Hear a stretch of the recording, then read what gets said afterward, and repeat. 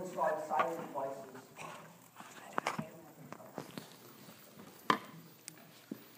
I speak for the girl who cannot read, of the opportunity to learn that's kept away even from the one who yearns so much. I speak for the women of Afghanistan, oppressed beyond oppression. All their talents, their freedoms, their lives crushed beneath a blanket of suppression.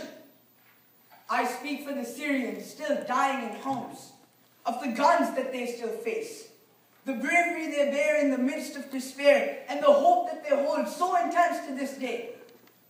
And I pray for their liberation.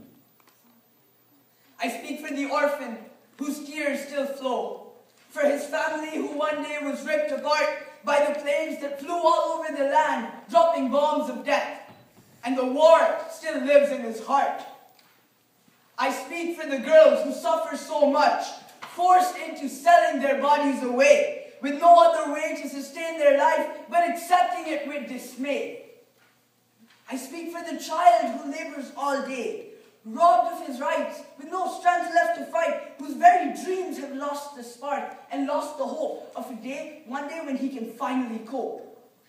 I speak for the people of Africa who are dying for lack of food, living in absolute poverty, their lives so crude, while here in the West where we have so much, wasting away with no sense of its value, such corruption. I speak for the people of North Korea, trying to resist the cruelest of leaders. And when I think of all the injustice and the persecution, the killings, the slavery, and even prostitution, it's more urgent than ever to have a solution. So as I speak for the people all over the world, as I speak for the voices that fail to be heard, of the lives so innocent and yet so oppressed, I think of our lives, where we care about our own problems but forget about the rest.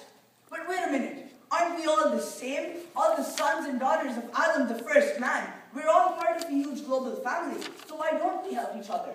I know that we can. I mean, sure, after all, we don't all look alike. Some taller, some shorter, some darker, some light. But let's look beyond the color of each other's faces at the hope that lies within all the races. The colors of humanity are not just black and white. They're filled with all shades of happiness and light. So if we work together with all cultures and races, then we can make wonders in all sorts of places. Wouldn't it be nice if the world wasn't bad, if there was no violence or war?